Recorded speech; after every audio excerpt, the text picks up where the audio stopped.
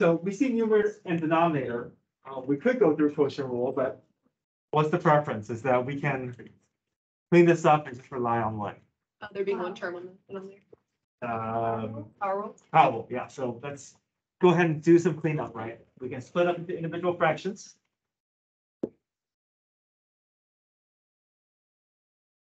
Bring the denominator up to the top. Resolve each of the x's so that they can be merged together. And then all three of the conditions at the top should be resolved, and we should be able to rely on power rule. Okay, so let's try number 11. Again, on page 14 here.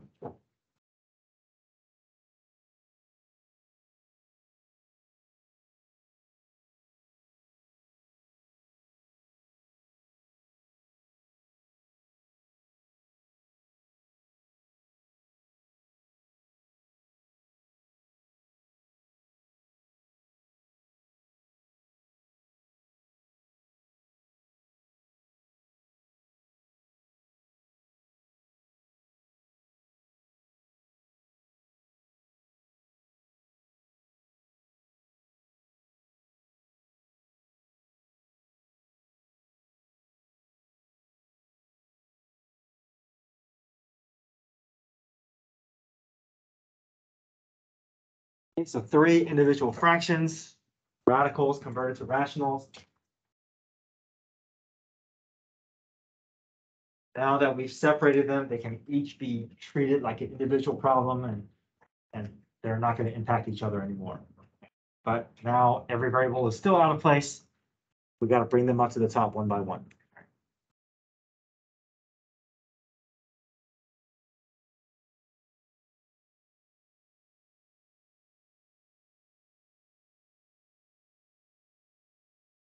All right, so now once the variables are up to the top, we still are not quite ready for power rule. The x's have to be merged together. How do we merge those x's together? Add, good. Add or subtract, right? We don't multiply. You only multiply exponents if they're directly next to each other, right? And then after this step, then you'll be ready for power rule, right? But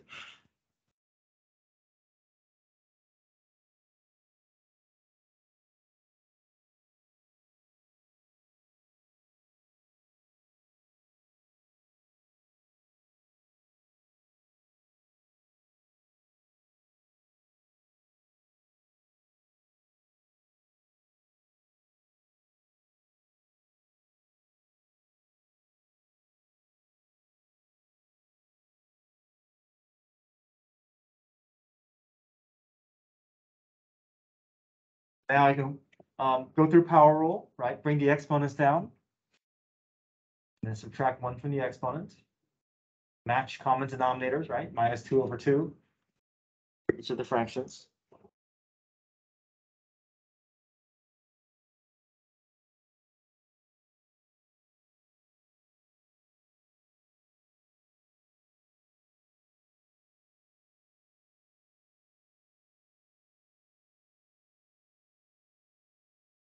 So 7/2 comes down, 7/2 becomes 5/2, 1/2 comes down, 1/2 becomes -1/2.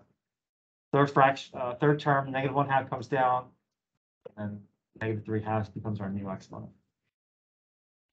We'll merge the coefficients together and then bring down any negative exponents. But technically, this is the derivative, okay? It's just that I prefer, or I want negative exponents to be resolved, but technically this is the same as this. It's just that they're both derivatives. It's just I just want the exponents in a cleaner place.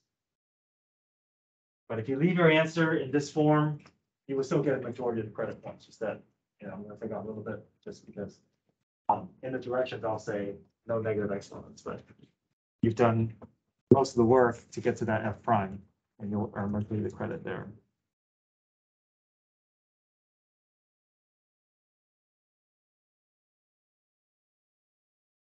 Any questions there?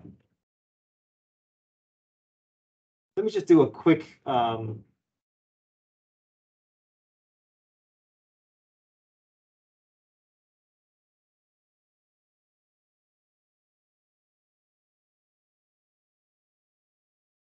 Let me save it for later.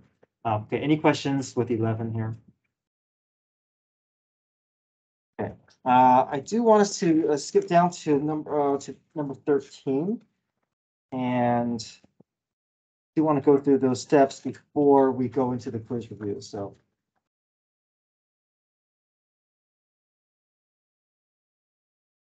Here. Finding an equation of a tangent line. So the way you find the equation of a tangent line, we want to gather 3 pieces of information. We need to find order pair. Order pair comes from the original function. We need to find the slope. Slope comes from the derivative function. And then we put in the point slope form. Okay, y minus y1 equals m times x minus x1.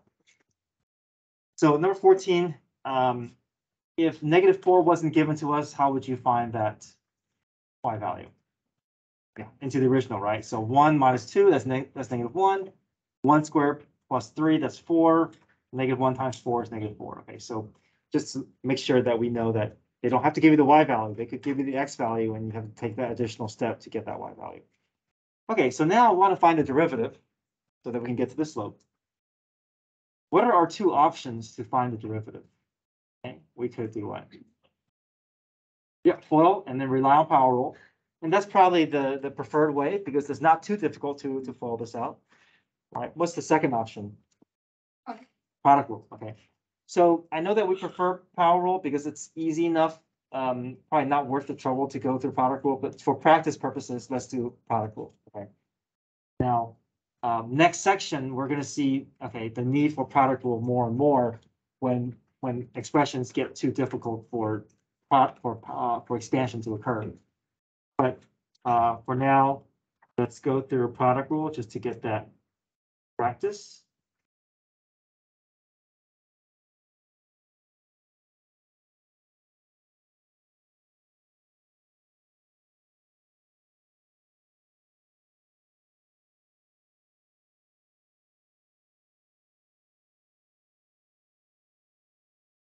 F prime G plus FG prime. What's F prime here? 1, right?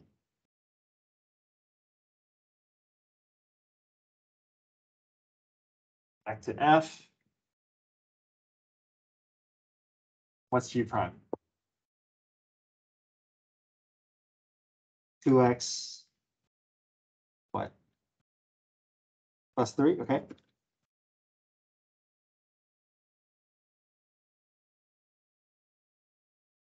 Okay, we're really after the equation of tangent lines, so let's not worry about trying to clean this up. We have the derivative, so now what can I do to find the slope? The order pair. Okay, we have the order pair. Okay, but what value are we going to plug in? The 1. Okay, so right now, if it's a function, the only value that the derivative needs is the x value. Okay? It doesn't need the y value. However, down the road, if we're dealing with equations that are not functions, we may need the y value. But for now, the only thing we need is the x. Okay, so again, we don't really care about cleaning up. We just want to get that number.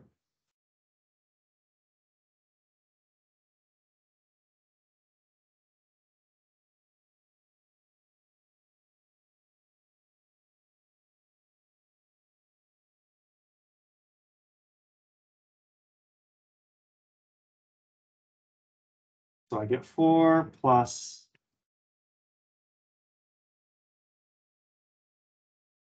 So what's my slope? -1. So whatever this graph looks like, the derivative is just going to do the job of telling us the steepness of any point on the graph. We have our order pair, we have our slope. Finally, we just do point slope form.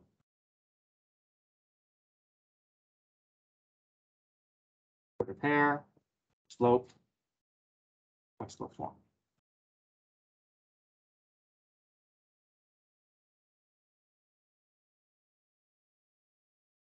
G squared. Right. Why do we not do G squared? The derivative form.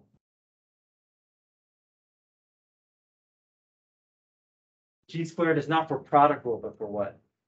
For quotient rule, yeah. So look very similar, right? F prime G, but with quotient rule is f prime g minus f g prime all over g squared. Yeah, if it was x minus 2 divided by x squared plus 3x, then yeah, we'd be forced to have to go through a quotient rule.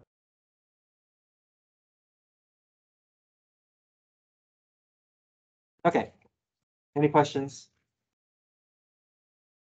Okay, let's skip a few pages. Let's go to page 25, and we're just going to see how much of this review we can get through. So, page 25, number 1.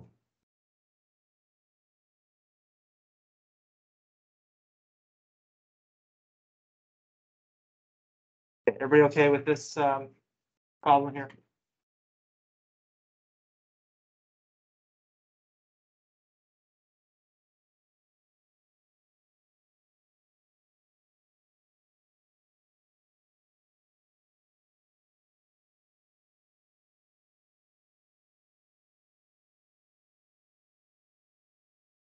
Okay, so it says find dy dx. That just means find the derivative. That's the same thing as saying y prime.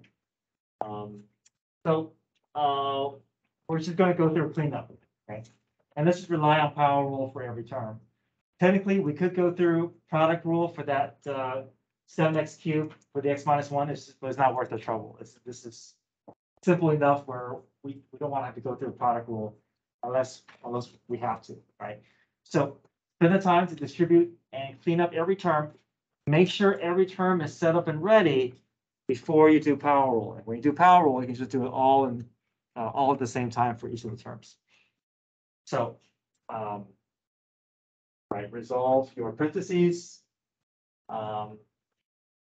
radicals, resolve your radicals, and then make sure that your variables are all sitting in the numerator. Okay, so try that.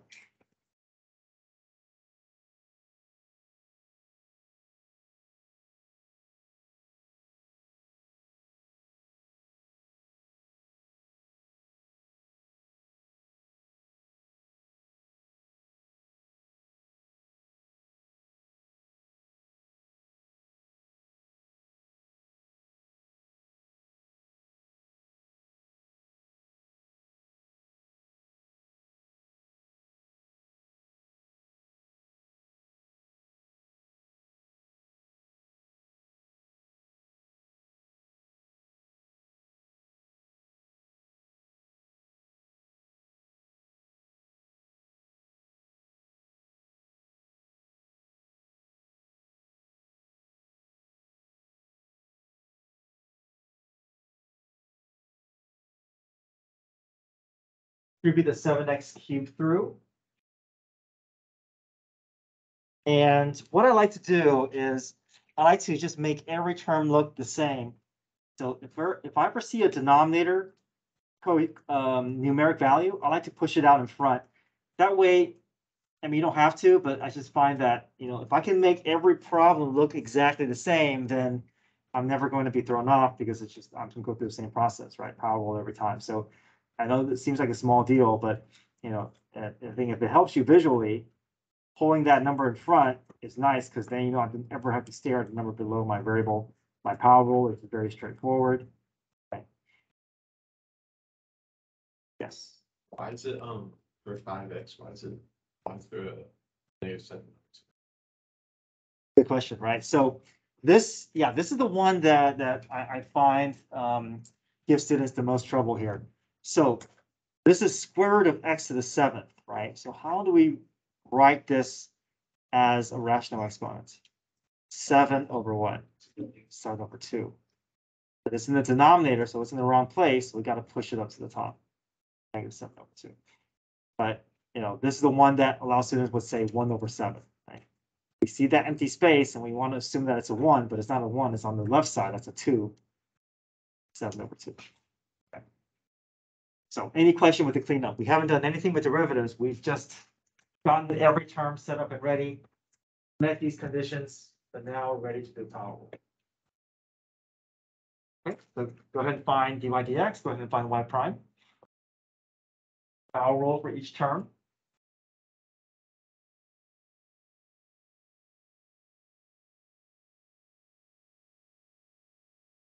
All right, bring down the exponent, subtract 1 from the exponent. Let me just point out two things here before have you guys finish out this problem. What's the derivative of 4 pi x? Yeah, just 4 pi, right? If it's linear, then I'm just basically removing the x, and whatever's out in front, that's my derivative. What's the derivative of 5 pi to the 4th? 25. 0, right? Make sure that we don't treat pi as a variable, because if we do, then maybe we're thinking it's 20 pi to the 3rd power, right? But pi is not a variable. We don't do a power rule for constants. That's just a number, right? It looks like a variable. It's a symbol. It looks like a variable, but the constant goes to 0, right?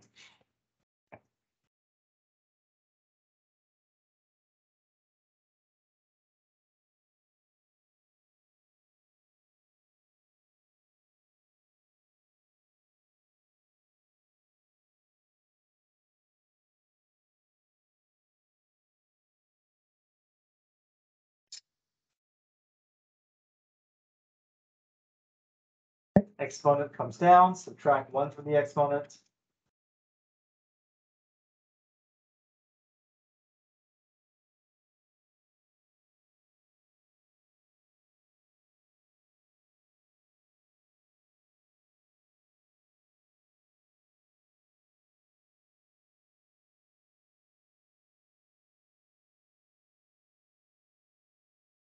Four-fifths come down.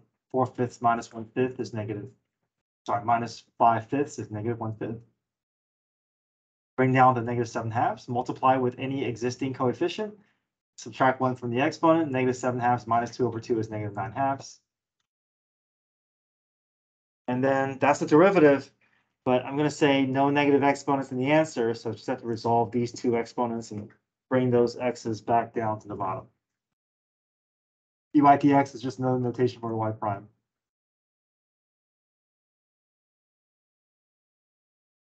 We have to write it. No, you can just say y prime.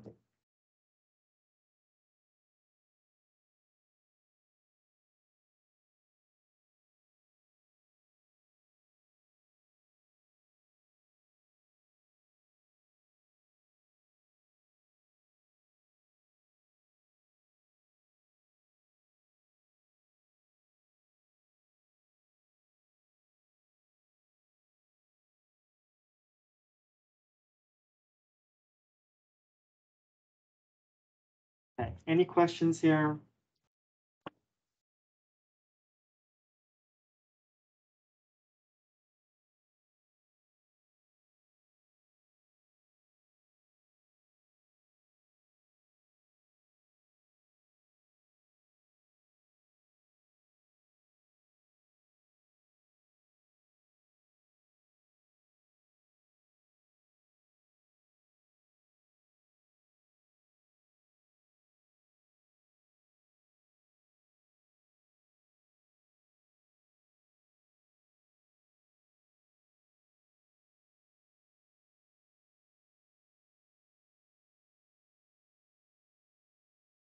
Okay, off to the side here, if you have any room, I just want to talk about something related here.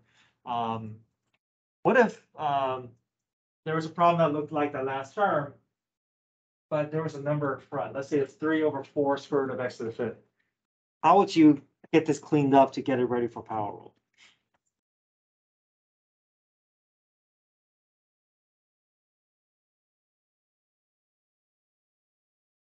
X to the, 5/2. okay, good, 5/2.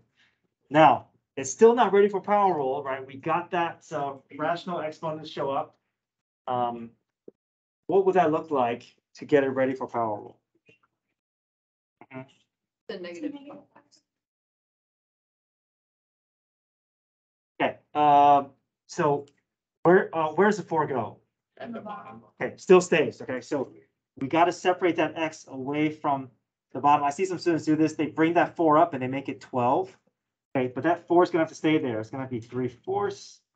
And then even better, pull the x out in front so that it's completely, separated from that 3/4. And that way it looks exactly like all the previous problems, right? You got that coefficient, nothing under the variable, and then power rule from here, then it's easy, right? But I think the hardest part is not power rule, it's getting to that point so that you can do this algebraic step correctly so they can go through, get to the power rule step. Okay, so, yeah. You know, we can separate two terms if they're multiplication. Now, if it was 4 plus x to the 5/2, then we're stuck. But that 4 and the x can be separated simply by changing the exponent of the x. Okay. All right, let's look at number 2.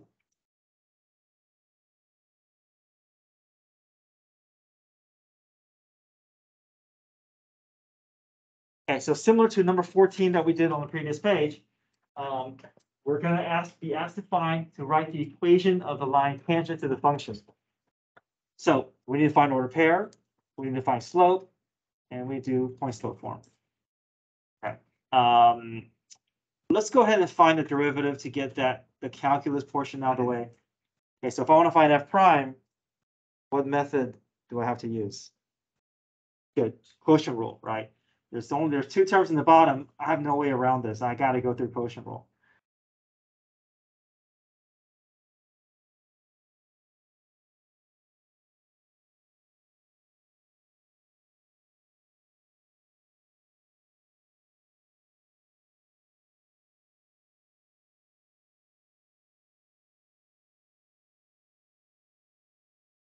Okay, so the top is my f, bottom is my g.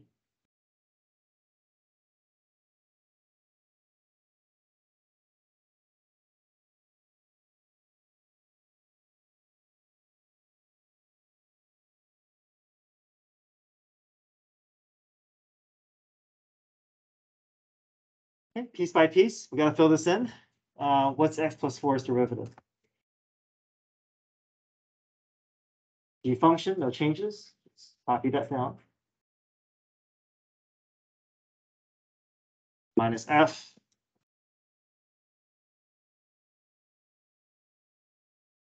And what's g prime? 2x. All over denominator squared. What would that look like? X squared minus 2 squared. Okay. Now it's asking for us to simplify fully. So let's talk about how to simplify this without making a common mistake. I know this is tempting, but we cannot do this. We cannot take these x squared minus 2 out. Okay. That minus sign is connecting these terms in a way that is preventing us from doing this. Okay. So when it says simplify fully, usually with quotient rule, that's what a lot of students want to do. They want to take these out. But what you want to do with simplifying is you want to leave the denominator alone. Some that's in factor form is nice and clean. There's no need to expand that out. We're just going to try to distribute and clean up that numerator. Okay, so basically you're going to cover the denominator. The denominator doesn't need any cleanup. Okay, so there's no need to reduce or anything like that or rewrite. You're just focused on the numerator. Okay.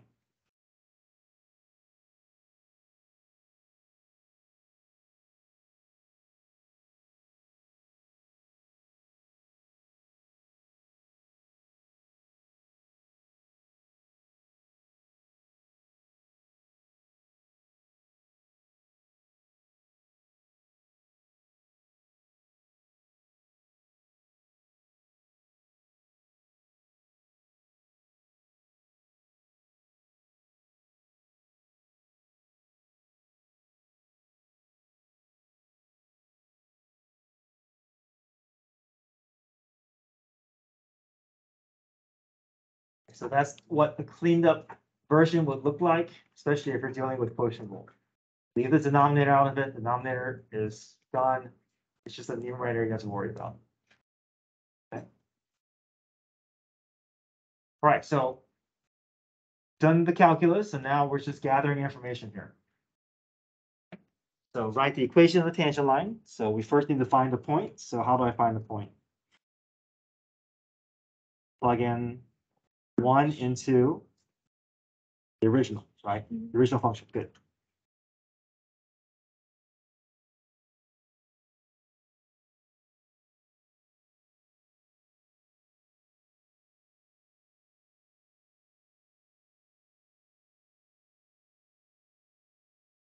Right. And I also need to find the slope. So how do I find the slope?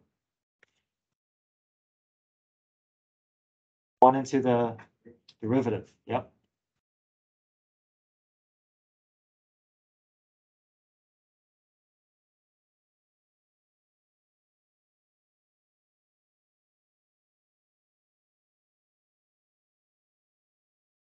You have your ordered pair, you have your slope, point slope form.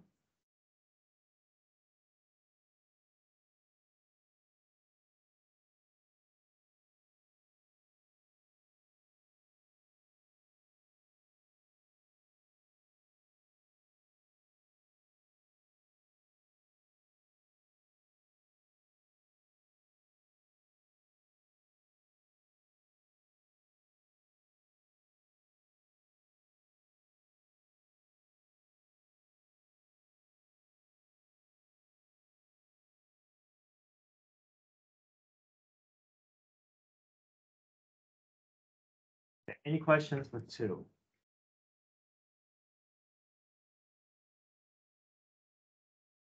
So it's important that we know how to start the problem. Sometimes if you're looking at a problem, you're not going to be told, hey, use power rule here, use product rule here, use quotient rule here. We need to be able to look at the problem and kind of go through our decision making and try to figure out what steps to take. So here, numerator and denominator with multiple terms, I got to go through quotient rule, right? I have to understand that. And just be careful that, I see this a lot where students are just looking at the numerator and denominator and treating them like separate entities and just doing power rule for both and saying, oh, x plus 4 is 1, x squared minus 2x is 2x. Great, there's my derivative. And then they just mess up the whole problem because they started with the wrong derivative process. Okay. Okay. Number 3. Looking at how number 3 is set up, we have 2 options. Either we can what? Boil it out. Yeah, boil it out. But here, I think this is one where it may be too many terms to boil out. It may not be worth the trouble. So let's practice going through what's another option that we can do. Product rule. Yeah, let's just practice going through product rule, even though technically, you could expand all the way out and do power rule. Okay, but let's practice going through product rule to get that process a little bit more comfortable. Now, this is only asking for us to evaluate the slope at 1. So as soon as you find the derivative, it's going to be a mess, but there's no need to clean up. Just insert 1 into the derivative, get a number, and that's your slope. And you can just stop the problem there because it's not asking for you to clean up the derivative. It's really just asking you to get to the slope value.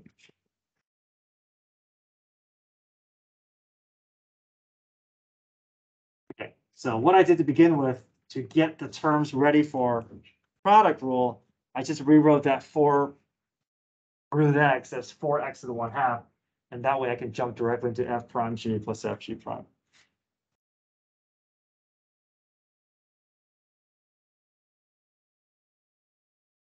Okay, so see if you can fill in what goes in those slots within product rule.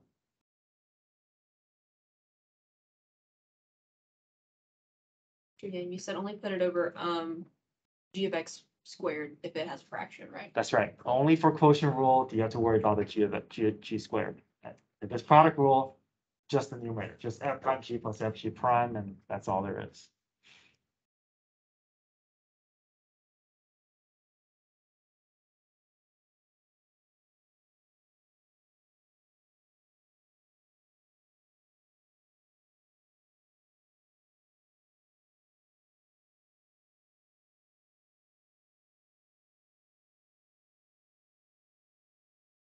Okay, so f prime is just 15x to the 4th minus 2x to the negative 1/2. G stays the same, f stays the same. Let me ask you this, what is g prime going to be? Just 2, right? 2x becomes 2, 5 pi goes to 0, 9 also goes to 0. Okay, so it looks like a mess. Leave it like that. And now I just want to find the slope. It's only asking for the slope, so insert 1 into the derivative. Try to clean up as much as you can. These numbers are a little large, so you're just, inserting and trying to clean up.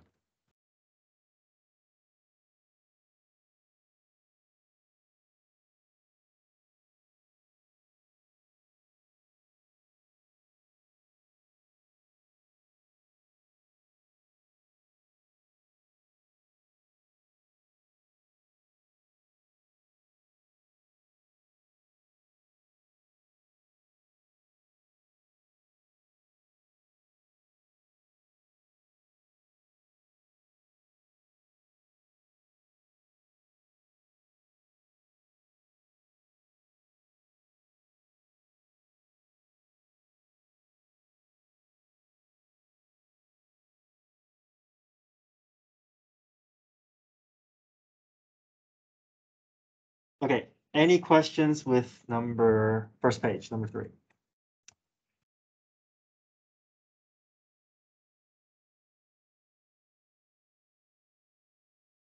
Okay, so whenever you're ready, let's go to page 26. And we'll do a particle motion problem, see how far we can get. Whatever we don't finish, we can do tomorrow. Okay, page 26. We're learning 2.4 before the quiz. Yes, but it won't be on the quiz. 2.4 won't be on the quiz.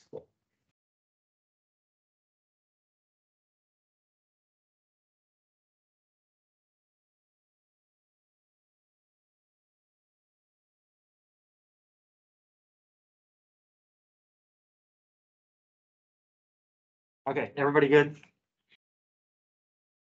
Okay, I see some people still working on this, so go to page 26. And it's just, you got a particle motion problem. You got x of t. A, B, and C you should find easy, right? Find the velocity, find acceleration, and then evaluate the velocity and the acceleration. So go ahead and try A, B, and C, and we'll check our work after that.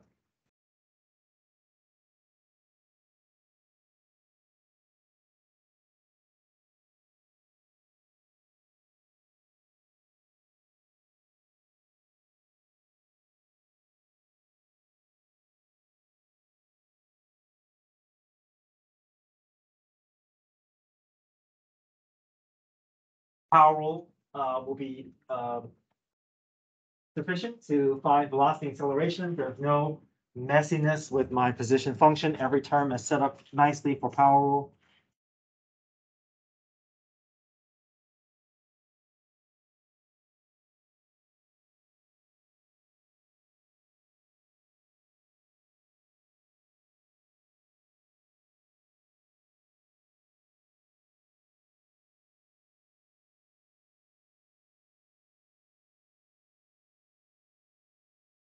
Parts B and C easy as well. You're just inserting time into velocity or inserting 4 into acceleration.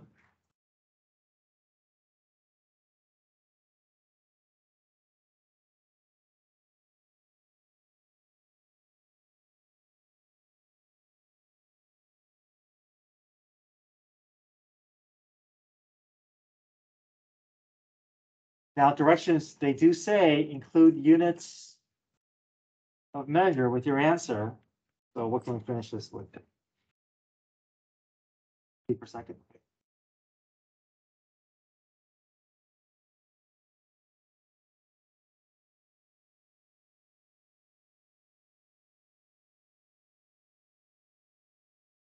What about acceleration? Feet per second, or feet per second squared.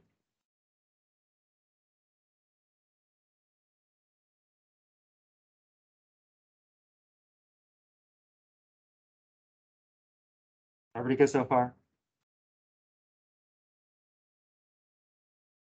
Okay, so this is one of the troublesome problems here. Part D, find the average velocity of the particle from 3 to 8. What's the formula for average velocity?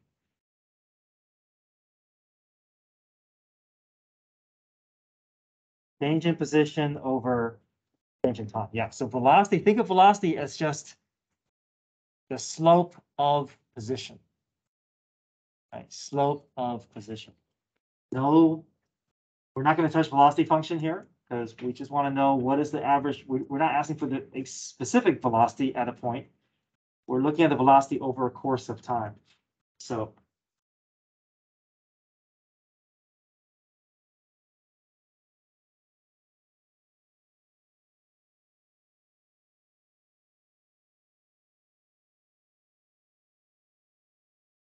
So these numbers are a little large. I will make these numbers more manageable, especially on the quiz with no calculator. But x of 3, you're just going to insert into the position function.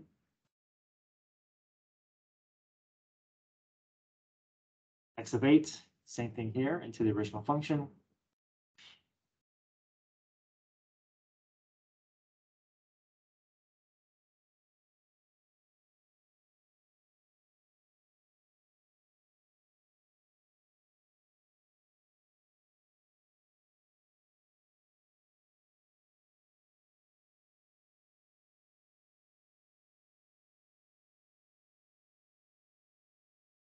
It's going to come out to 13, and our unit of measure is feet per second. Even though we did not touch the velocity function, we are doing a calculation that is velocity related. So feet per second.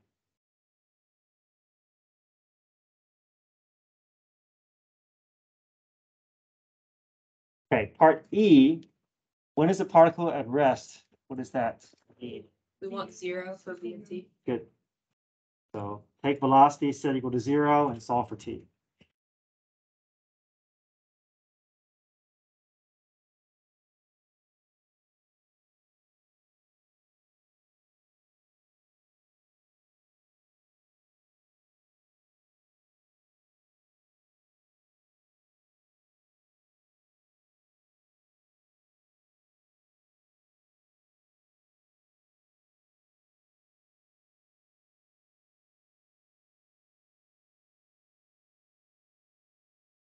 Okay, last one here, part F, and then we'll pick up the rest tomorrow. When is the particle moving right? When does the particle change directions? We want to create a sign line so that we can read that information off the sign line, right? So we're going to create a velocity sign line. And what can we place onto that sign line? Good, so part E kind of leads us into part F, right? We have these critical points, and that's going to help us separate our intervals here.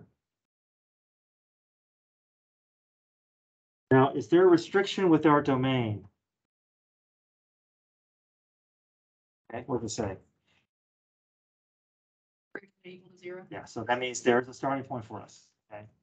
And we're not going to leave that left side blank, that we are going to be dealing with the starting value. There's no negatives in our domain. So we're going to find test numbers, and then we're going to decide which direction each of these intervals this particle is moving. So what's the number that we can use between 0 and 1? Like, yeah, 0.5. Okay, do 1/2, 4.5. An easy number to use between 1 and 5, I'll choose 2. And the test number we can choose to the right of 5, test 6. Okay. Which version of the velocity function do we want to test with? Say it again. Okay, factored form, right? That's the easiest one. That way you're not having to do a bunch of calculations. You can just look to see if you can gather the sign that you need. So let's just see if it's positive or negative, okay? So don't worry about the 3. The 3 is positive, so it has no impact on your sign. Okay, 1/2 minus 5, negative. 1/2 minus 1, also negative. So 2 negatives is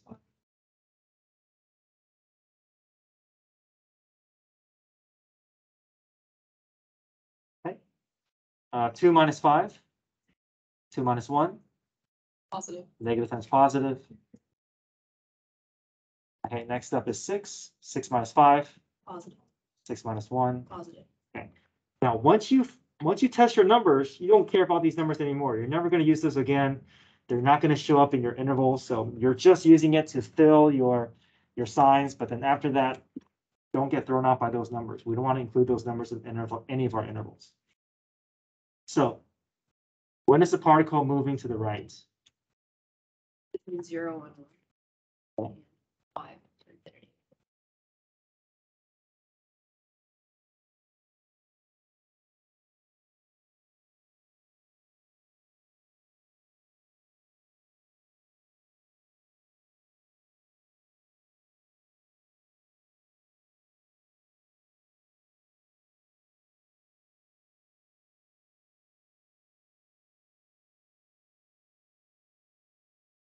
right, now there's a subtle thing here. The interval I have using parentheses. But is everything gonna be parentheses here? No. There's a bracket hiding here. Do you know where that is? 0. 0 is not a place where the velocity is 0, right? So the particle is potentially already moving. So if I insert 0 into the velocity, what do I get? 15, which is positive. So that means when the timer starts, this particle is already moving.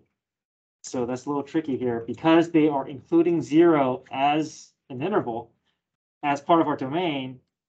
And if we test 0, it's already moving right. And 0 is not a place where this object is stopping, right? It's where the timer starts, but this particle stops at 1 and 5.